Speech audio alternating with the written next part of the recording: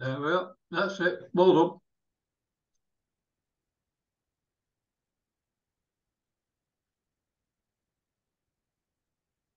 Okay, I should be in presentation mode now. Yep, it's all there. It's all there. Okay. Well, I'm continuing in my area of philately and international mail order fraud. Today, highlighting a variety of French connections.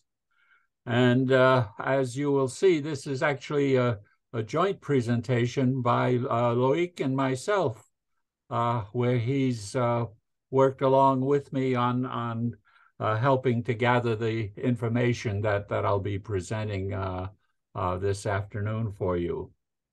Of course, it relates to my favorite American professor, Professor A. Victor Segno.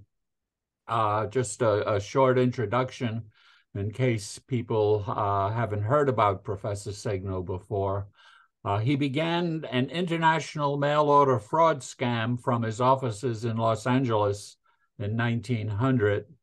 For $10 a year, which is about $200 in today's purchasing power, one could join his Success Club and receive success waves twice a day, and clients' lives would improve in the areas noted above in the above ad. And by 1903, he already had 12,000 members of his Success Club receiving his success waves. And I've seen a claim that he had 70,000 members by 1911, but I've not been able to verify that claim.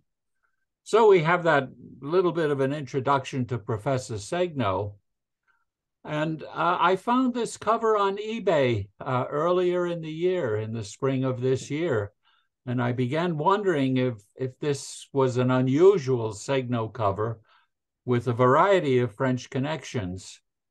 The cover was purchased from eBay. It was posted from a place called Inspiration Point in Los Angeles in 1912 to France. It was received in the little village of Préty in France on April 23rd. I thought that a very significant arrival, as April 23rd is my birthday. So I felt I had to add this cover to my collection. It was readdressed from Préty 3 days later to one Madame A. Louise Evans back at Inspiration Point. It seems that the outbound rate was one American cent, and the inbound rate back to LA was 40 French centimes. Both are unusual rates. The US-France rate was 5 cents in 1912, and the French-US rate was 25 centimes. And I thought this was going to be a wandering journey that was going to lead many places. So I asked Loïc to join with me in trying to unravel this cover in all of its and related aspects. I should also note you can see the Préty arrival from the 23rd of April, 1912 on the back. And so Loïc joined in the fray, and we started working on this cover. And if you look at it closely, it really looks like it's a 1 cent US rate. There doesn't seem to be any other stamps. No stamps have been removed. And it's very clearly a 40 centime French rate. And there are 2 addresses on it. You'll note a little hole here. Even that little hole has a little significance in this story. So we decided to unravel this cover and see what we could learn about it. So the first question is Inspiration Point. What and where? Okay, it's the return address. Is that affiliated in any way with Professor Segno? And that proved to be a very easy question to ask, because in my collection, I had this duplex postcard, which I showed last time when I spoke about Professor Segno. And you will note it's the return address is Inspiration Point, Echo Park, Los Angeles, California. What it is a duplex postcard at the 1 cent printed matter rate, which would carry up to 2 ounces of mail in the US and overseas. You should also note the dateless date stamp that just says Los Angeles 1908. That is a typical type of US date stamp for printed matter. And the return address is Inspiration Point. And if you look at the left to see the small vignette, it's Professor Segno. If you seek success, write to the Segno Success Club. So that clearly associates Inspiration Point with Segno. But if you turn the card over, the association becomes even more fast. You see at the lower right a picture of his buildings, the front one being the American Institute of Mentalism, home of the Success Club, located at Inspiration Point, Echo Park, Los Angeles, California. And then the picture at the upper left is the gardens that are associated with these buildings, which are known as Inspiration Point. So that really ties this cover to Professor Segno. I should note in the background, this lake here is Echo Park Lake, the home of a famous park in Los Angeles today. Just to make the association even better, I looked through my Segno covers collection. I have a little close to 300 now. And there was a clear association in one address with Professor Segno and Inspiration Point. So I think that makes the argument quite certain.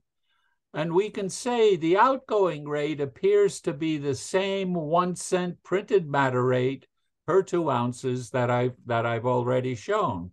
You can see the 1 cent US Franklin stamp and no other US stamps on the envelope. If you backlight the envelope, you can actually see the full Los Angeles cancellation on it.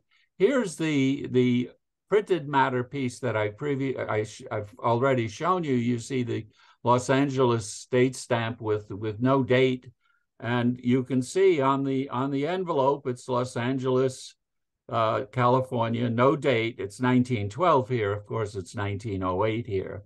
And you see the rest of the cancellation is undulating lines, and there's a 2 and a C here. These are informational markings used by the US Post Office. I won't go into them, but if you look at the cancel on the subject cover, you can see the 2 and you can see the C. So this is a very similar or identical, save for the date, printed matter cancellation on the outgoing envelope from Los Angeles to the village of Préti. So the conclusion is this envelope was a standard outgoing information package from the American Institute of Mentalism and the Segno Success Club at the 1 cent printed matter rate. I can guess at the probable contents. There was typically these have a letter of introduction, an application blank for membership in the Success Club, an order form for books that Segno was selling in support of his activities, and importantly, a pre-addressed return envelope, and these were either printed or typed for mailing back to Los Angeles for potential clients to gain access to the organization. Here's a typical 1 cent printed matter envelope with a Los Angeles, California Station E cancel. The address at the top is the actual address of Segno's buildings, which are 701 and 703 North Belmont Avenue. And Segno sent out literally thousands of these informational envelopes every week to potential clients. But as printed matter, few have survived. And in fact, this is the only one I've seen thus far, plus the one I'm talking about. So what might have been in the envelope going out to France? Duke University maintains a virtual collection of US advertising from the Revolutionary War days until 1950. And if you search the 1910 1910 to 1920 period, you find this advertisement from the Segno Success Club, where he was offering a month's free treatment of charge. This was a typical enclosure in an outgoing envelope to clients. You can see in the center a couple of paragraphs demonstrating the wonderful power in mentalism. And then on the right, an order form. This ad was offering a month's free treatment, and you can see in the order form, I desire treatment for, and you could fill in whatever was bothering you. But in reality, it was an order form for his book, The Law of Mentalism, which he was charging, I think it's $3.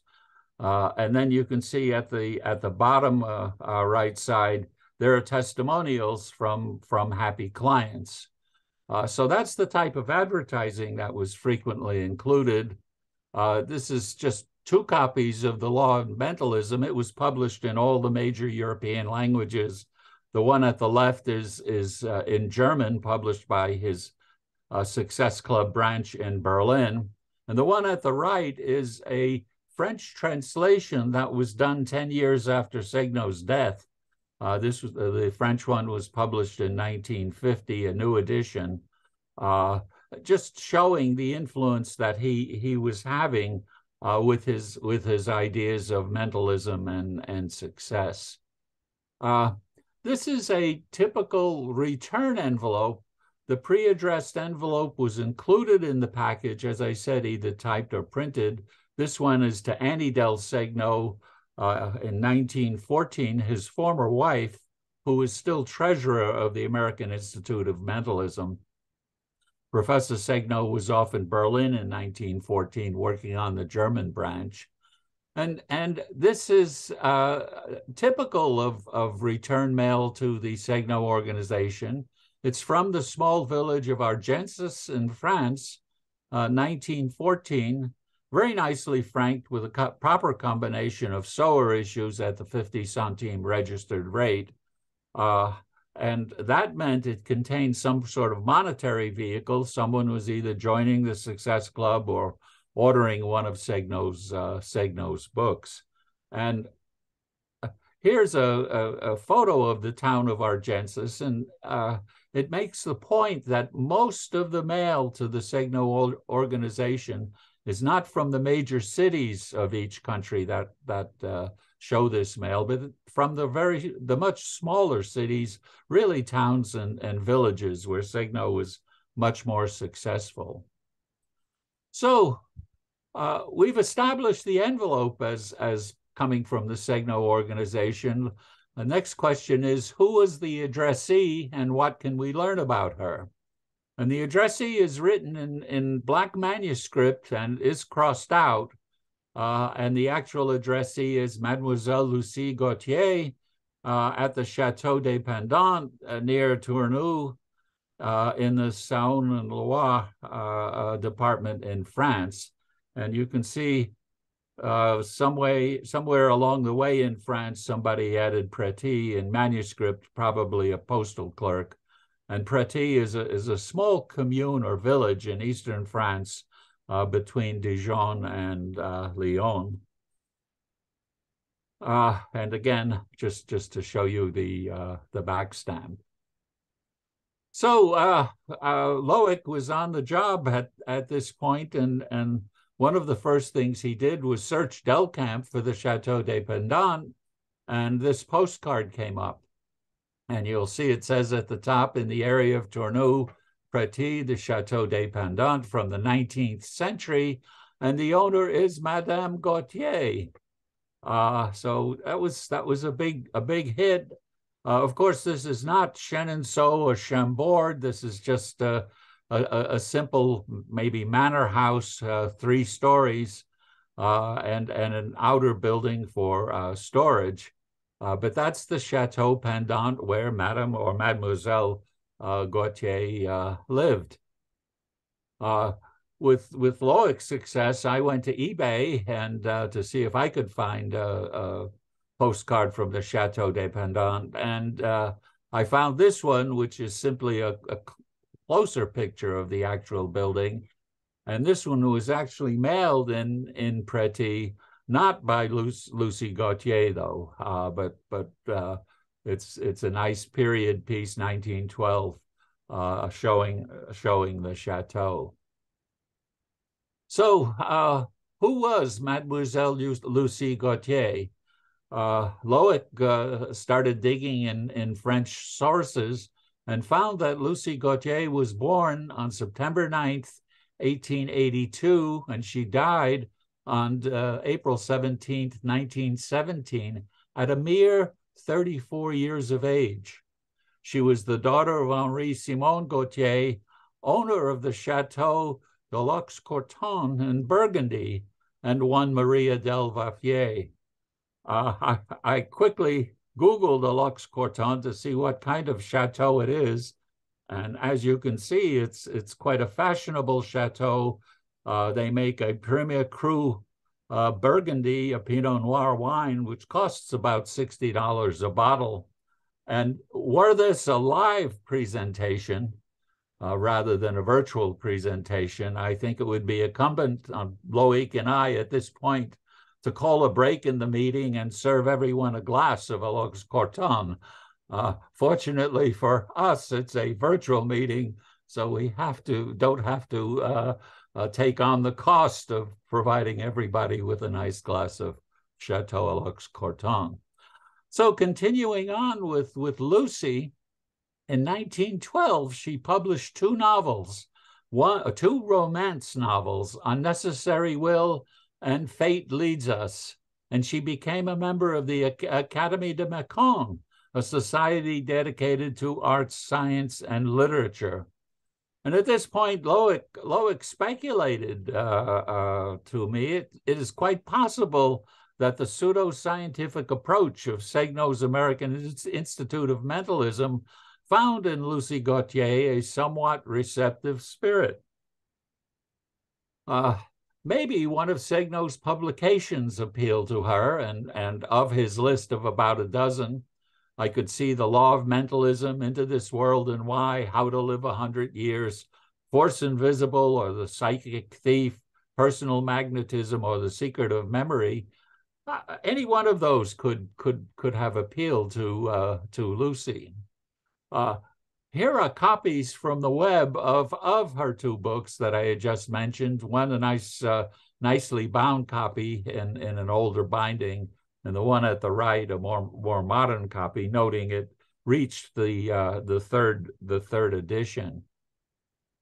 I found on eBay Lucy Gautier's book plate, beautiful Art Nouveau style book plate, and I was happy to purchase that for a small sum. It reminded me of book plates, and I just want to take a little detour and show you Ed Grabowski's book plate. Back when my wife and I were newly married, she got this, I think, for our first or second anniversary, a whole stack of these.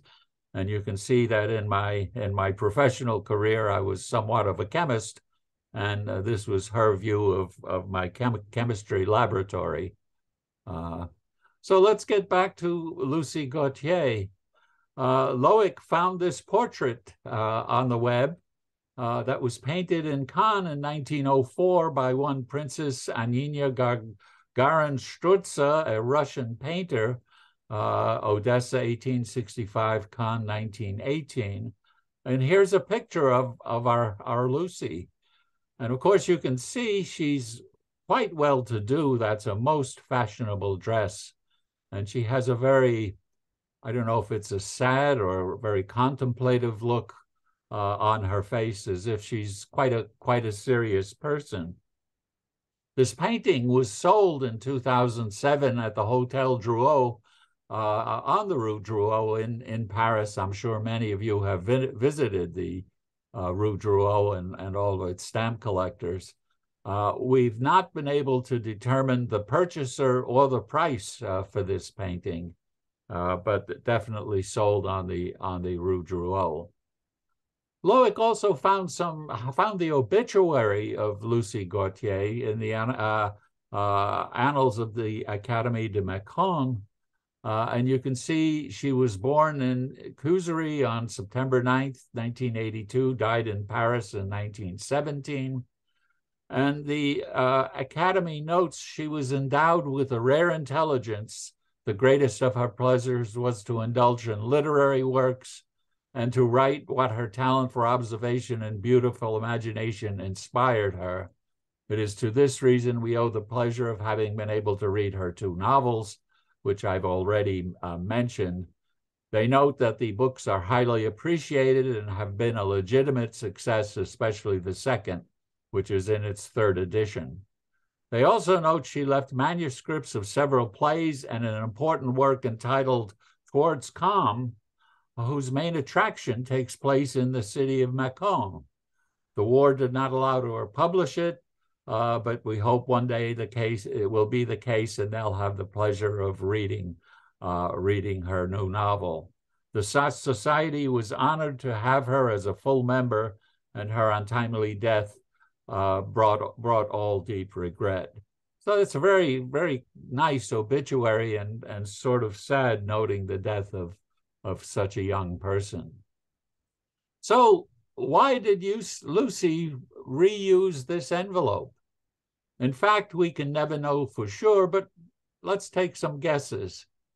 Possibly she had already used the pre-addressed return envelope to initiate some business with the Success Club, maybe membership, and then decided that the Segno ideas were of such great interest to her that she wanted to order a copy of one of his books, most probably The Law of Mentalism, which was published in French.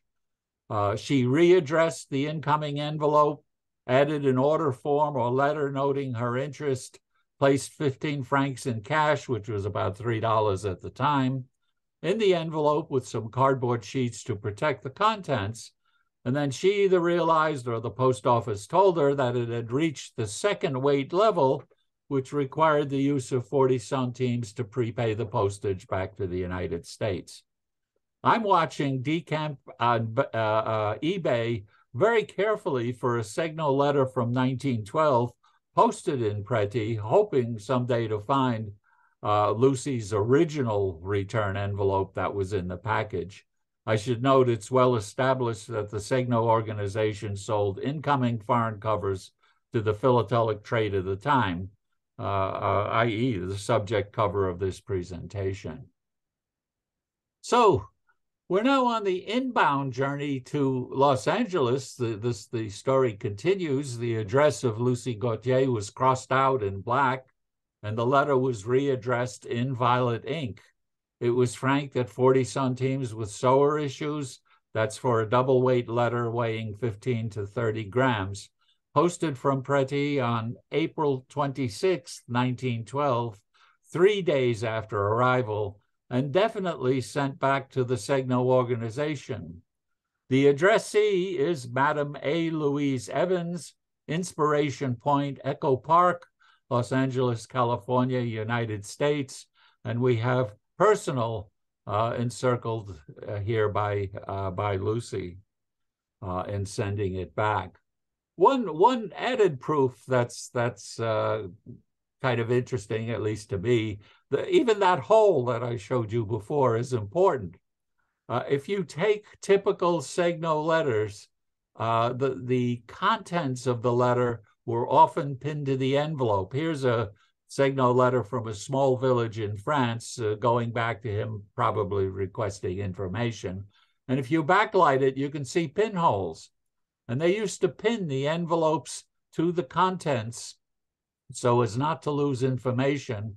And I think this hole represents where this envelope was pinned to the contents, and then it was torn away to create the hole. Just a small outside point. So who was the addressee? A. Louise Evans in the Segno organization in Los Angeles. And at this point, maybe I've shown this before, I just don't remember, but when I became serious about collecting the group type postal history, which ultimately became about 2,700 covers, I realized I'd need to keep track of it with a database. And this was back in 1985. and I bought a database, a simple database called Q&A, questions and answers. And I kept all the group type information in that database. Well, when the collecting fraud came along, I continued building a database. And so what I did was search my fraud database for an addressee, essentially Evan, just keeping it very simple. And this is what the database brings up. The first cover is from Argentina, posted in Buenos Aires. Can't read the date of posting. It's got Argentine stamps. It's on a stationary envelope. It's a 25 centavos rate. That's registered overseas. It's 1 centavo overpaid. And it's addressed to Senor Louis Evans. Well, that's Evans. Okay, that's the addressee who's in the Success Club of Signo in Los Angeles. And I just show you the second page. It shows you the Los Angeles arrival. And it was a very modest cover. It was only $5. So there's the first cover to A. Louise Evans. Okay. Here's a second from Mexico at a registered rate. Somebody was buying something from the American Institute of Mentalism. Here, by the way, yeah, it's the American Institute of Mentalism. Here's one from France, a military franchise cover. Of course, the franchise did not extend to overseas destinations. So it has all the franchise markings. It has the originator, very, very nice cover, and then a proper 25 centime stamp, which prepaid the postage from France to Los Angeles. Here's another one to Mademoiselle Louise Evans, secretary of the Success Club in Los Angeles, registered from Paris, one of the few large city origins that I have in the collection. And the last one is a postcard from Monaco addressed to A. Louise Evans, and it's written in Italian, of all languages, not French, not English. So who was A. Louise Evans? Out of a collection of about 280 covers, 5 are addressed to Evans. 1 from Argentina, where the language is Spanish, 1 from Mexico, where the language is Spanish, 2 from France, where the language is French, and 1 from Monaco, written in Italian. The addresses note she is associated with the American Institute of Mentalism and the Signo Success Club, and that she was a secretary during the 1910-1916 period, if not more. The language evidence suggests that she was fluent in Romance languages and probably handled the desk for clients who spoke and wrote in these languages. We know that actually all of the people I collect functioned in all of the major European languages and maintained personnel with specific language talents to properly handle their foreign customers. So let's take a little closer look at the Monaco postcard. It was posted on July 28th, 1910 in Monte Carlo on the train that ran from Ventimiglia, Italy to Nice, France. It's got a French-style traveling post office cancel, Ventimiglia, Nice, July 28th. This French cancellation is what's known as a convoyeur cancellation. And a little bit of information I learned at my first France and Colonies UK annual meeting at Leamington Spa many, many years ago. In Britain, these cancellations are known as the Wigglies. I don't know if that's still true, but that was presented then. There's a full message in Italian and a Signo arrival in violet. Here you can see the convoyeur cancellation quite clearly. And here's the Signo arrival. It says received, and it denotes all the vehicles that Signo accepted as payment. We have bills, we have coins, we have checks, we have drafts, we have money orders, we have express orders, foreign cash, and postage, okay? Even though this is, 1910, circa 1910, all forms of payment are accepted, really quite amazing. What about the Monaco postcard? The card is written in Italian, a Romance language. It is signed by Mantovani, Santina, and her sisters Pascalina and Glorietta. The sender is Santina Mantovani, born on November 1st, 1896 in Monaco. Her parents lived in Monaco. Her father was a local public works contractor. Her sisters and Glorietta were also born in Monaco. And the question is, how did the Mantovani sisters get to know about the Success Club? Santina was a few months shy of her 14th birthday when she mailed the card to Evans. The card ends with many beautiful thoughts and thanks for your support and friendship, which indicates that the young teenager had built a solid relationship with Evans. Was she just a friend, or was she a client of the Segno Success Club and the Segno scam? And I think it's quite probable that Santina and her family were clients of the Segno organization and quite pleased with the results they thought they had been achieved with their membership in the Success Club. But they decided to communicate their happiness via a 10-centime postcard rather than a reverse success wave. Remember, with his success waves and membership in the Success Club, Segno claimed that clients' lives would improve in the areas of success, influence, happiness, ambition, health, wealth, peace, hope, and love. Quite an array of life's areas. And the thing about that is there was a very high probability that someone would join the Success Club and something good would happen in one or more of those broad areas of their lives. And the key point is, just because we do A and B happens doesn't mean that there is an association between the two, but many people don't realize such.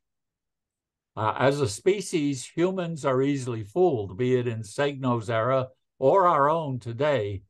And I just like to go back a little bit and pick a case of that. And I picked Linus Pauling, who received 2 unshared Nobel Prizes, one in chemistry, one in peace. For chemistry, he did tremendous work in chemical structure and chemical bonding, and of course, peace. He was crusading for peace during the early part of the nuclear age.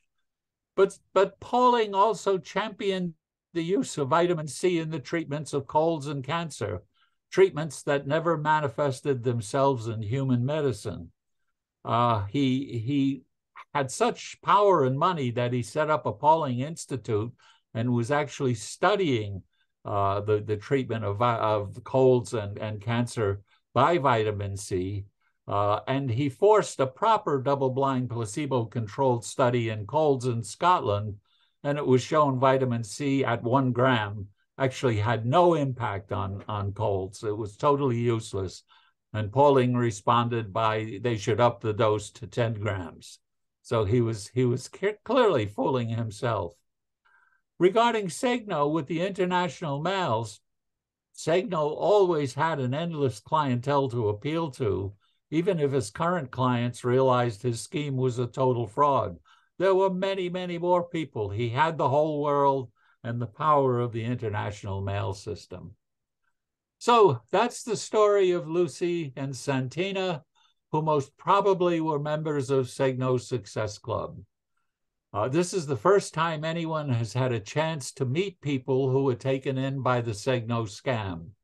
Both were highly intelligent, well-educated, and of reasonable means. And Louise Evans seems to have been more than a simple secretary in Segno's operations. She was skilled in the major European languages and was a key contact for many of Segno's foreign clients. My question is, did she realize that Segno's success waves were pure bull? We don't know.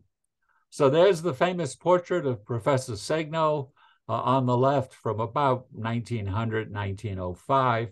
And at the right is the little vignette I showed you before. I just recently found out this year it was available in French in France. And I found one of these, and I'd love to have one on an envelope that actually went through the mail, should such ever happen. So that's the end of the story. And I just have to thank Loïc for joining me and providing a lot of new information for me and a lot of excitement. we first met sharing a mutual interest in the group type from the French colonies. And I think, things have gone really well between us. And I thought, I'd like to say that in some way to Loïc, some way that had a French connection. And the thing that came to mind was the closing scene of Casablanca. That's Humphrey Bogart on the right and Claude Rains on the left.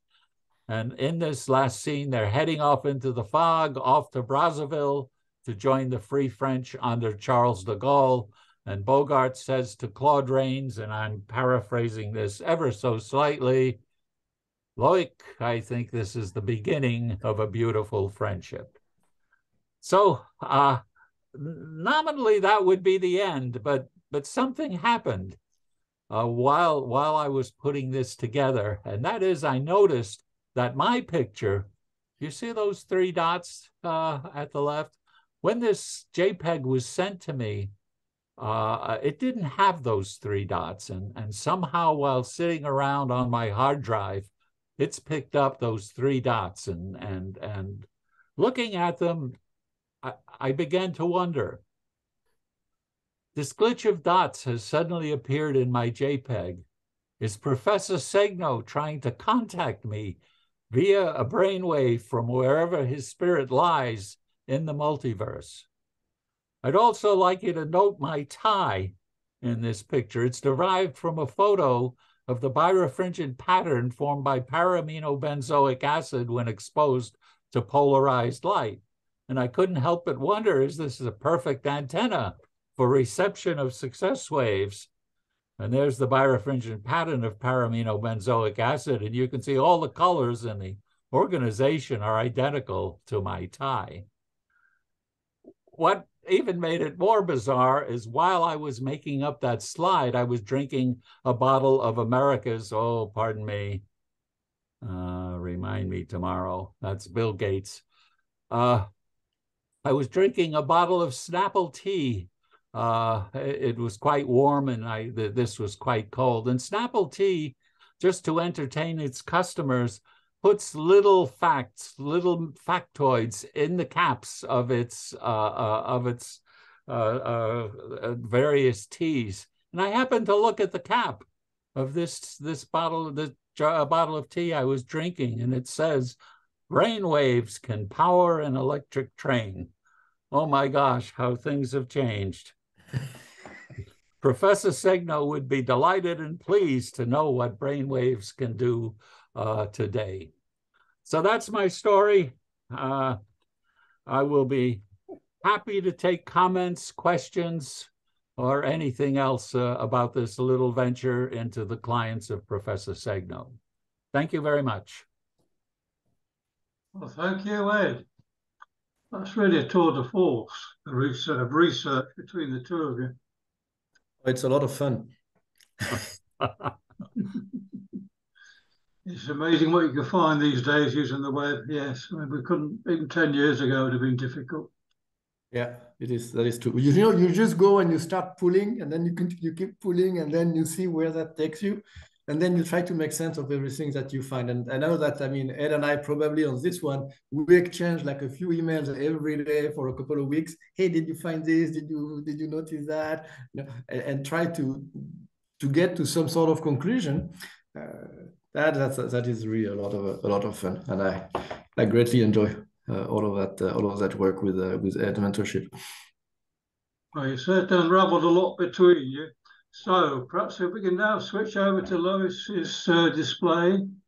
If Ed can stop sharing, and then Loïc can carry on.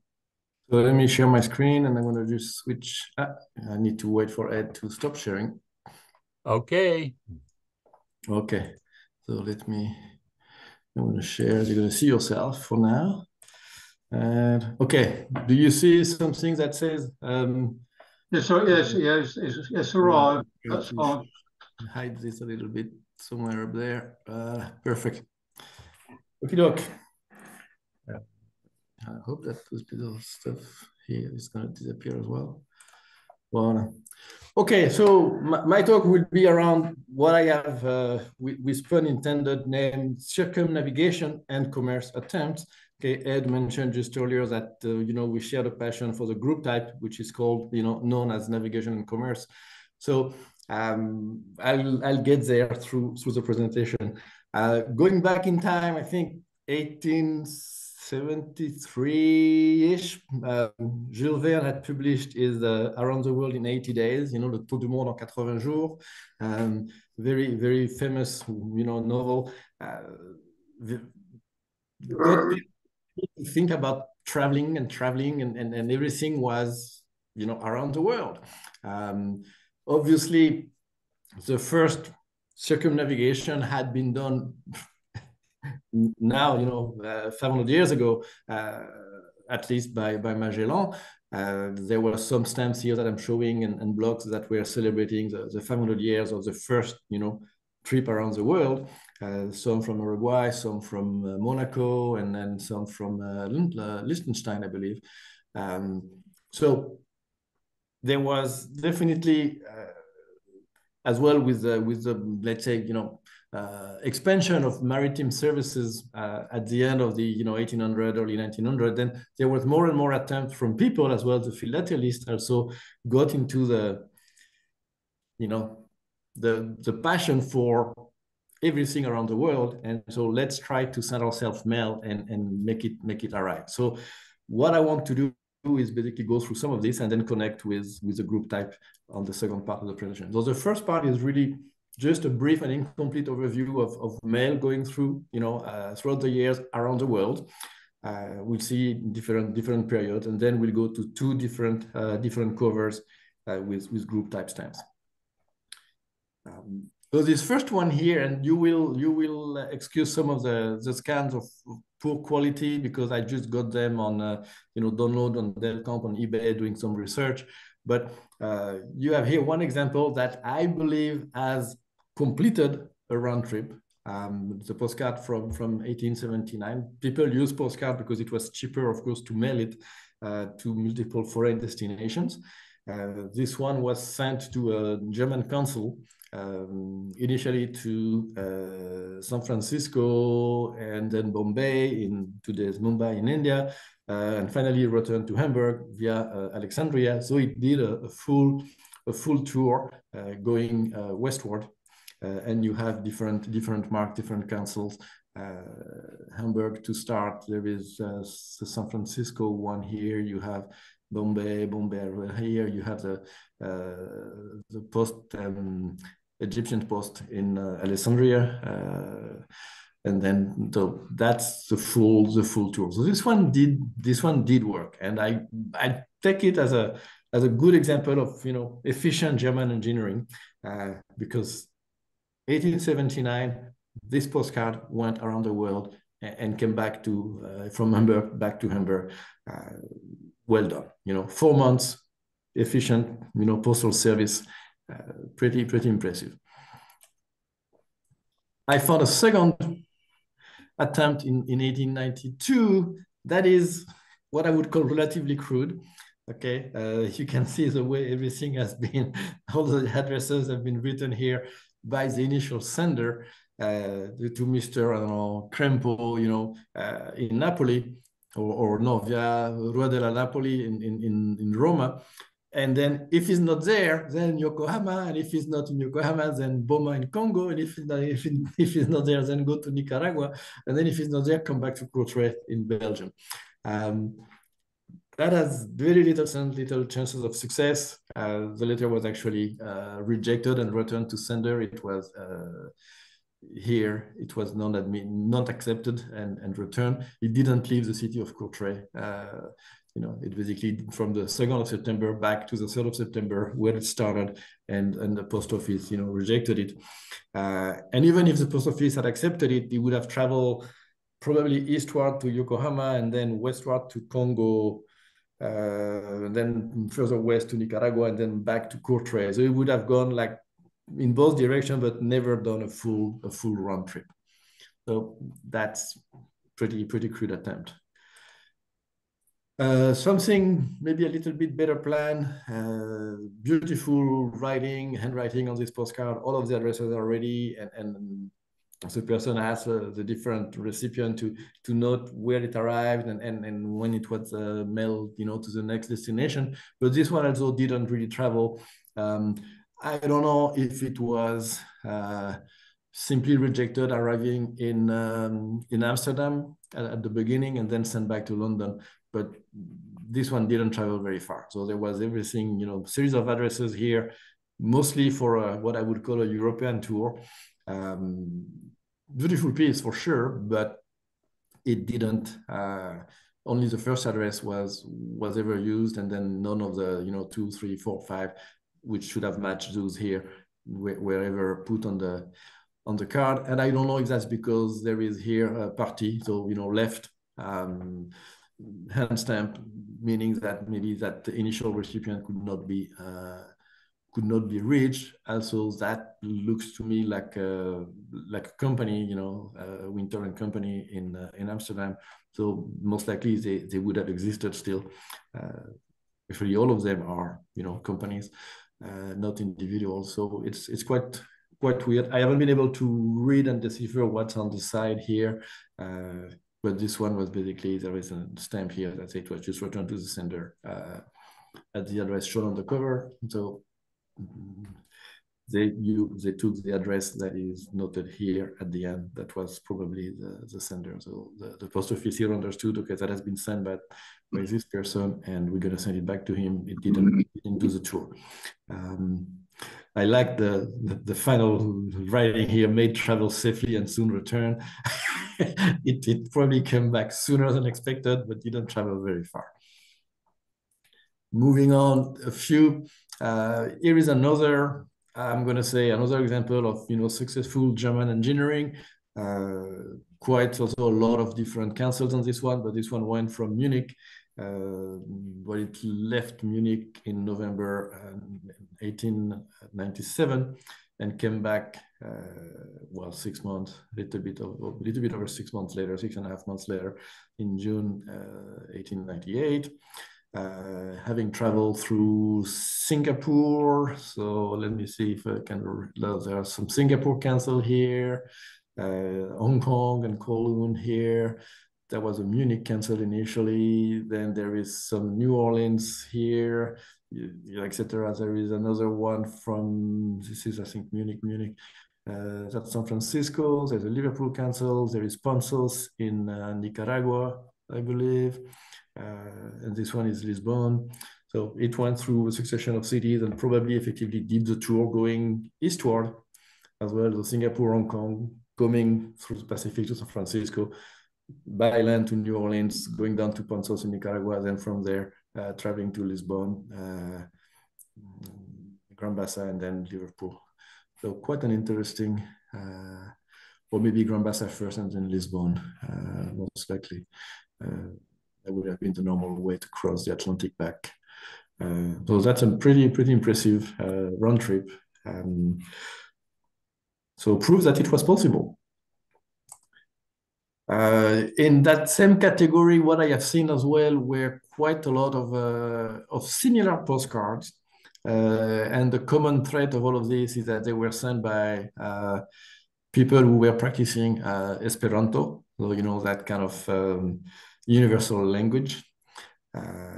So this one, I think on the left here, you see the front and back was a successful, tour du monde, round trip around the world, going from Italy to France and then to England to Uruguay, crossing the Andes to Chile, and then coming to Prague and Italy. I don't know exactly how the letter went from Chile to Prague, but let's hope that it traveled westward. So that's a pretty interesting view. And then these other two, I just show them here because they have some interesting group of stamps, very organized. You can see the different addresses, and there is a name that comes through these quite frequently from Carlos Charrier in Montevideo. I have seen maybe dozens or hundreds of cards with the name of that person. There is quite a following. There's somebody at the door. Too bad.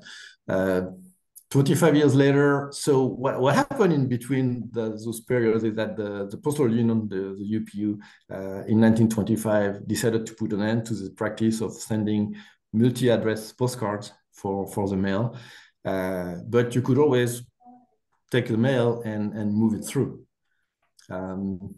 So the beginning of Philately, opens the door to some quite interesting, I would say, commercial shenanigans. And here we have an initial view of a aerogram from Air France, and you can see that initially it was sent, I think, to Brazil. From Brazil, it went to New York, and then it continued because there is not just those two views here, but there is more. Then it went from New York to Brazil, and then Hong Kong, or vice versa. I don't remember. And then from Hong Kong, it went finally to Paris. So it is stamped at different stopover from the flight, probably carried by the pilots from Air France, and then they would go to the local post office, have the stamps put on, and then the post office would cancel those stamps, and then they would carry the mail, as they continue their flight. And to effectively confirm this, what we see is that there was actually the commercial service from Air France was selling those covers. Here it says, we have the pleasure to send you, enclose the Tour du Monde cover that you have, purchased from us in September. And the trip went as planned: Paris to Toulouse to Natal to New York to Hong Kong to Marseille to Paris, with the dates. And they mentioned that they have additional, covers that are available, and that they will be delighted to, provide them to the collector. So I found this quite interesting, and obviously. We all know that the practice of having such covers stamped as, Air France planes went around the world, continued with nothing else than the Concorde. And here we have, for example, 4 covers that went, through multiple stops. There was that practice at some point that the Concorde will take people for a tour du monde as well. And stop, and then you will have stamps and cancels at every stopover. You can see the first one here is Paris to Le Caire to New Delhi to Singapore to Bali to Sydney, Nandi, Honolulu, Las Vegas, Nassau, Paris. This one here is Paris, Rio, Iguazu, Île de Pâques, Pasco Island, Easter Island, Fiji, Chiang Mai, Bangkok, Sana'a, Luxor, and Paris. So fantastic trips.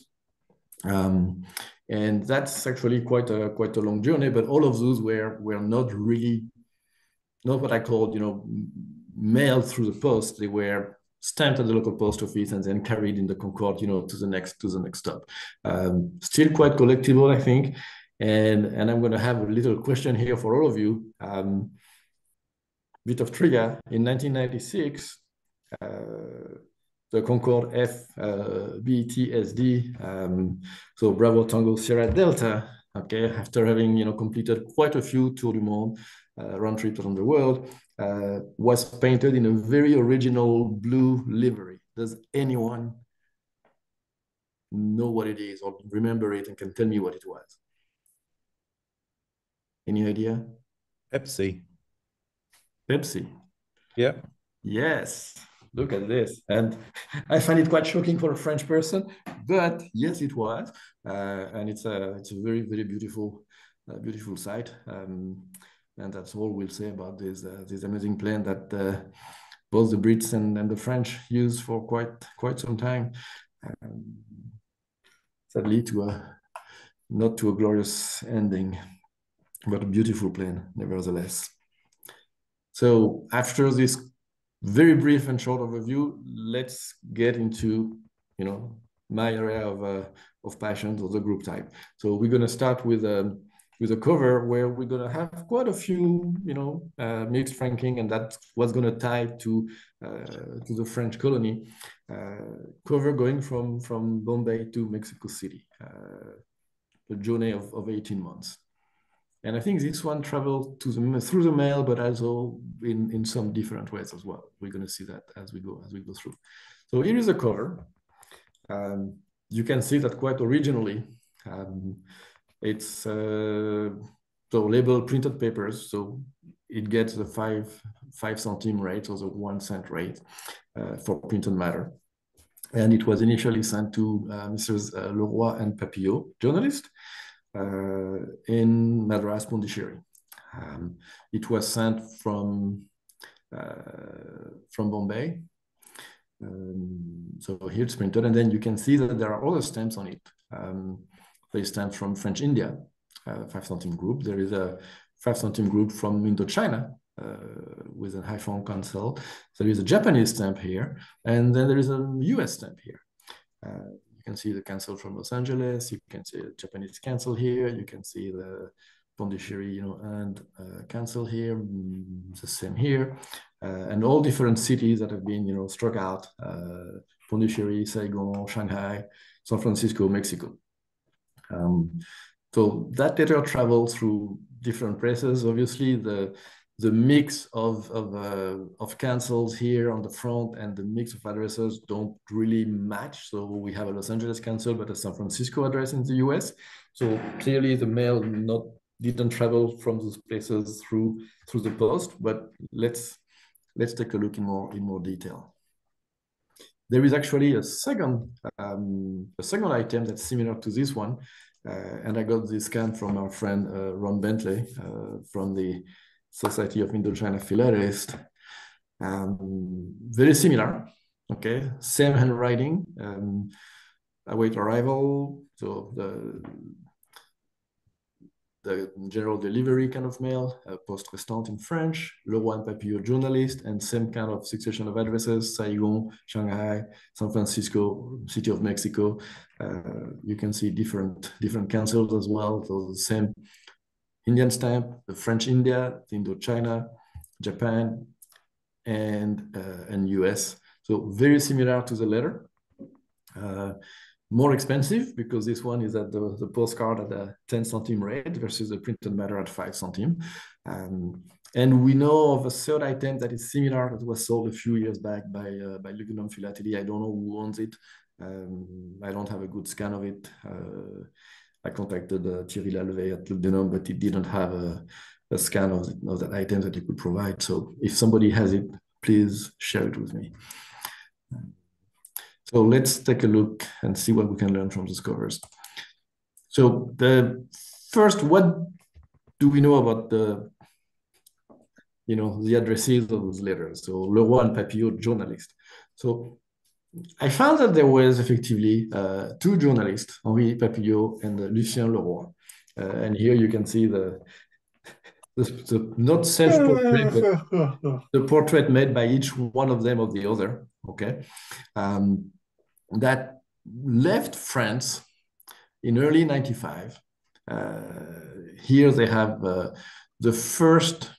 number 1 of their en route, on the road kind of newspaper that was published in Nice in February 1895. And it seems that those 2 gentlemen decided at one point in time in their life, when they were drinking in Paris, that they were going to just live and travel the world and write articles, publish a local newspaper throughout their voyage. So I kind of look at them as the early influencers, a little bit drifters, but those kind of people who decided, hey, let's go and travel. We have no money, but as we get somewhere, we'll figure out a way to, get some money by selling advertisement in a newspaper we will publish, and then we'll have subscribers, and then this way we'll be able to keep traveling. It actually did work quite well for them because they became quite famous, and then different newspapers were actually announcing their arrival because it was quite rare, and then they were writing and publishing those newspapers en route, typically a bilingual kind of issue, with if they were in Shanghai, they would write in Chinese and maybe French and English, or in Italy, they wrote in Italian and French, and et cetera, et cetera. In Japan, in Japanese and French. So quite interesting. And though they finally, having left France in early February 1895, they were in Nice. And then from there, they left to Italy. And you can see that more than 2 years later, they were finally arriving in San Francisco. So what did they do during those 2 years, except living the good life and traveling? They wrote a few articles in their own newspaper. And they sent themselves some mail. So let's go back to our cover here. And though showing you the front and back. So they were actually, whenever they travel, I found that they were typically hosted by local kind of French associations or like Chamber of Commerce and things like that. So here they were in Bombay. Probably they had been invited by the French Patent Medicines Association in Bombay. And they use their stationery or their envelopes to mail themselves some I don't know, printed matter. Maybe the letter was empty. I have no idea. But this is clear that this one left Bombay the 23rd of January, and it has a half-Hana postage stamp here, on the envelope. And from there it went to Pondicherry. It traveled with the local, the Crown Mail Service, arrived 2 days later, and they probably went to the local post office, got their mail, put, struck the Pondicherry address on it, and put Saigon, Cochinchina. And they added a 5 centime, group type from India, French India, and mailed their letter and the postcard as well with a 10 centime to Saigon. Did they travel on the same boat? I have no idea. I don't even know when it arrived in Saigon, because there is no hand stamp from Saigon on the letter. All we know is that Leroy and Papillot were actually in Saigon on February 21st and 28th, because I attended different meetings from the Society of Indo-Chinese Study of Saigon. So they got their mail, and they traveled up north to Haiphong, where probably they posted it at that point in time to Shanghai. Okay, so we have the Haiphong canceled July 28. Sent it to Shanghai. The mail traveled through Hong Kong on its way to Shanghai. So July 28, Haiphong, August 1st, Hong Kong, and then made it to Shanghai. Most likely, their same story. They went to the post office, got their mail, and they didn't mail it back from Shanghai. They probably took it with them to Yokohama, to Japan. Okay. Where did they go in the meantime? They visited, a bunch of places, the Halong Bay, Island of Anaheim, Hong Kong, etc. They had a good life. I think they actually managed to have a really nice experience in the 1895, 96, 97. That must have been a fantastic trip at that time. And then so they took the mail with them to Japan, and they put on it the 2 cent stamp. The cancel was quite a challenge. So I asked a colleague of mine who speaks Japanese to help me decipher it. And looking at the cancel on the letter and the cancel on the postcard, we managed to decipher and put together this content that you can barely see more or less on the 2 cancels.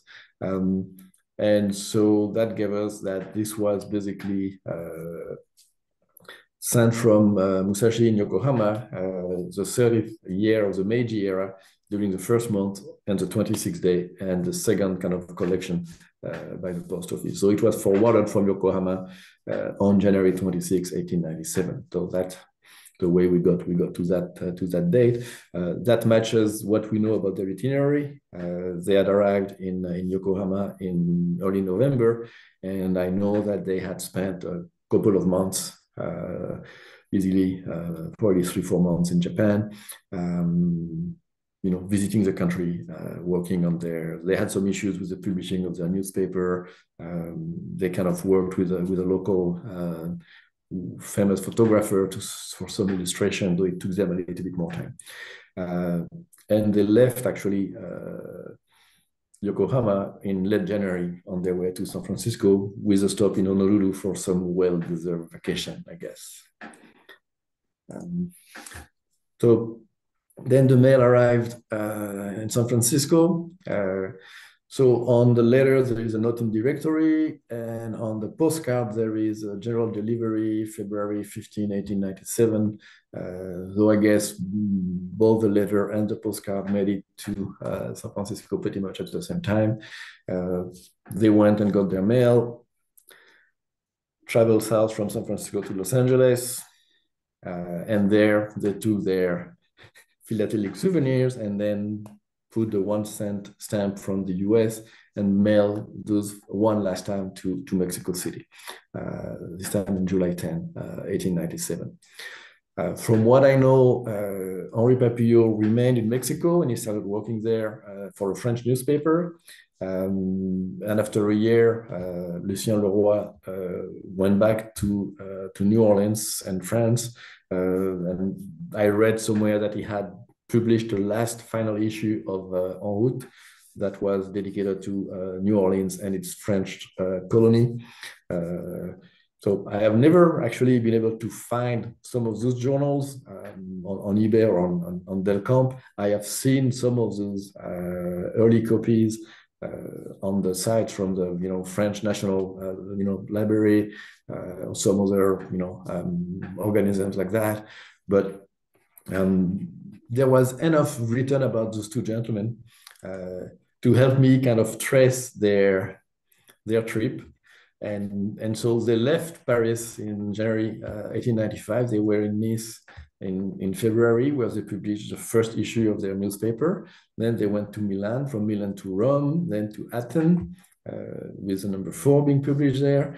Then they went to Turkey and spent some time in Istanbul. They traveled from Istanbul through, Cyprus, and then Lebanon or Syria, Lebanon, Jerusalem, back south to Cairo, Alexandria first, then Cairo. I read that they had organized a fantastic dinner with a lot of, famous local guests by the pyramids. So they had a pretty interesting lifestyle, to say the least. Then from Cairo, they had left, and then arrived in Bombay, and that's where they sent the mail that we have trace of today. From Bombay, they went, of course, to Pondicherry. Didn't publish anything there, but then went to Saigon. I know they went to Phnom Penh because they were received by the King Norom in Phnom Penh. Haiphong and Shanghai, those are also known stops.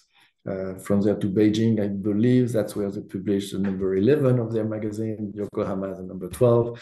Then they traveled to San Francisco, Los Angeles, and then Mexico City, which is the end of their trip. So that letter really didn't do a full, world tour, but still almost a good, maybe not a half, but a good chunk from Bombay to Mexico City with multiple stops on the way. So quite an interesting cover, not a round trip. So let's say another one. The next cover is as well with some mixed ranking, and it went from Frankfurt to Switzerland. I think that's probably less than 1,000 kilometers, or 500 kilometers maybe between the two, but it went through a 40,000-mile journey and took 200 days to go from Frankfurt to Switzerland. Let's see how that happened. This is a card. Sadly, it is a little bit damaged on the angles, but you do see all the different stamps on this. Of course, the reason why it called my attention was a pair of 5-cent stamps from Madagascar here, but it has also a lot of different allegories, you know, the German one, Argentinian, the French, that's a peace and commerce. So pretty interesting cover as well, with multiple cancel. I think there was something like 18 different cancels on this cover. It is quite hard to make sense of it, but let's see what it looks like. This is the back, and it's actually, hold on, let me go back. I want this to disappear. But, so it was written by Paul Langer, or Langer, in Frankfurt on May 10, 1901. And then you see that he had a series of different addresses here ready. One Gabriel Chabot on board the vessel, military vessel La Rance in Madagascar. Then there's one André Lered from the first Corps of Zouaves in China. Then Mr. Hector Berger in Buenos Aires, and then finally back Mr. Paul Langer in Serrières in Switzerland.